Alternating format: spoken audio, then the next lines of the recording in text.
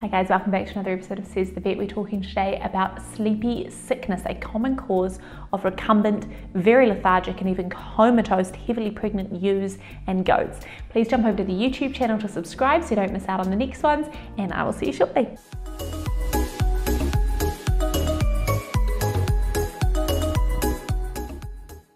Hi guys, welcome back to another episode of Sez the Vet. I'm Sez, your vet for today. So today we're going to be discussing a condition in pregnant sheep and goats called sleepy sickness.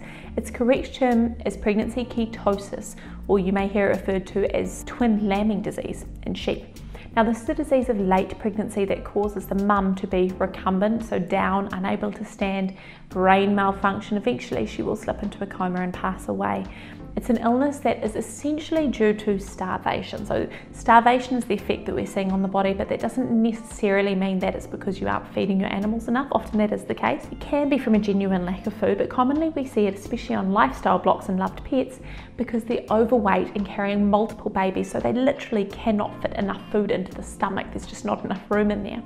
So let's go back and start at the beginning. Pregnancy ketosis occurs when the energy demands of the babies are more than what the mum's taking in each day. So she's not eating enough to satisfy both her own body and maintain her baby's lives.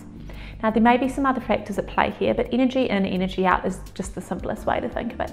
So with this in mind, it makes sense that the more lambs or kids a mother is carrying, the higher the risk, not just because she has more little ones taking up more energy, but also because the babies are impinging on her rumen, which is the big stomach chamber, meaning she physically can't fit as much in. Now add on top of that an animal that's being fed, poor quality, low energy food, or an animal that has excessive fat reserves in the abdomen, even, taking up even more room, and you have yourself a very at-risk mother. We almost always see the syndrome in late pregnancy, in the very last third trimester, as the lambs or kids are getting larger and using more energy. Now just to put it in perspective for you, a ewe or goat doe carrying a single baby in late pregnancy, their energy requirements increase by 23%. If they're carrying twins, it increases by about 36%, and if they're carrying triplets, it increases by nearly 45%, so nearly double that of carrying a singleton. Now it can be triggered by a stressful event or anything that stops her from eating temporarily as well. So transport, mustering, poor weather, lameness, dental disease, or really any kind of disease or stress that stops her from eating enthusiastically. So pregnancy ketosis can definitely be secondary to other diseases, and it often is, which is why I always recommend getting your vet out. What you will notice is lethargy, anorexia, ironically she loses her appetite, and then brain dysfunction. And this is because the brain requires glucose, blood sugar, for energy. So while other parts of the body can generally rely on other forms of energy like protein and fat, the brain and the placenta generally cannot. They need glucose. So what do we see?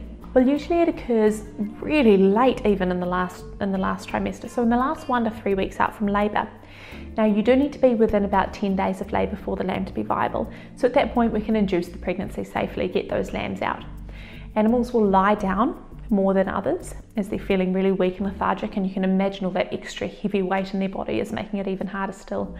When the brain becomes affected, we start seeing odd behaviours such as aimless wandering about, mouthing at food, or sham drinking, which is where it looks like they're drinking the water but they're not actually taking anything in, apparent blindness, startling easily, looking like they're walking into things, and stargazing, which is where they look up at the sky and just kind of stare in a really still fashion, and that's just telling us they've got a migraine and they're breathing through it.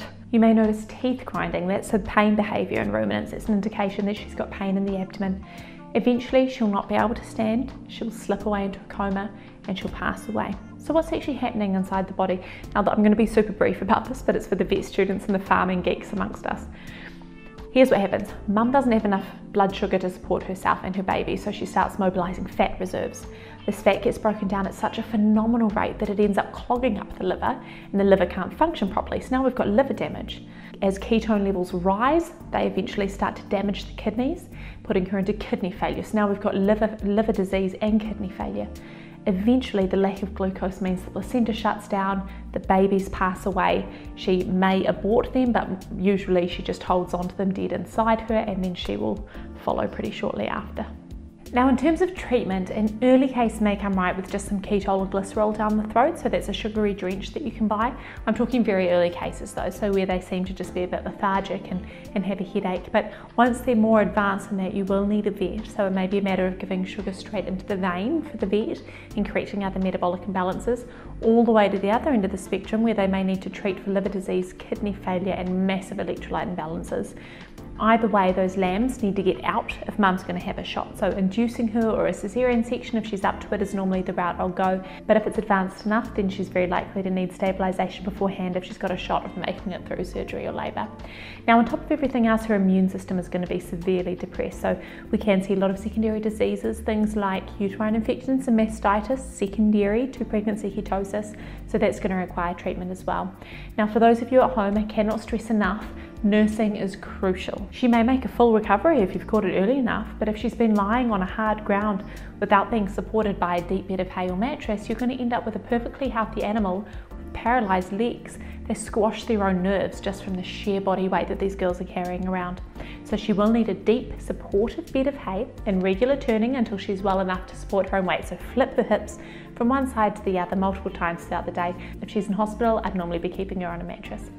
So key here is prevention, and I really hope you've made it this far because this kind of is the crux of it all. The ewe and doe should not be more than body condition score 3 going into the 3rd trimester of pregnancy.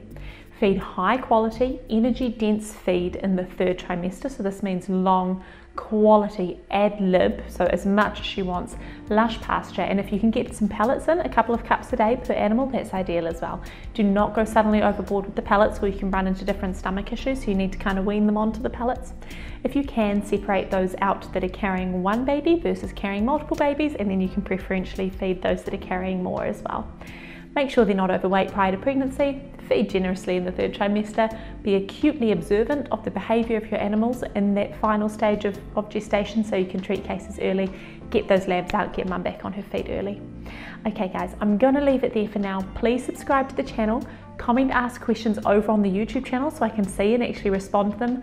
This is such a complex topic. I'd love to actually do a longer podcast on what's actually happening inside the body if there's interest for it. I'm thinking maybe for vet students, so please do jot your requests and questions over there on the YouTube channel so that I can see them, and I might go ahead and do that. Cool guys, alright, thanks for checking in. I'll see you in the next one. Bye bye.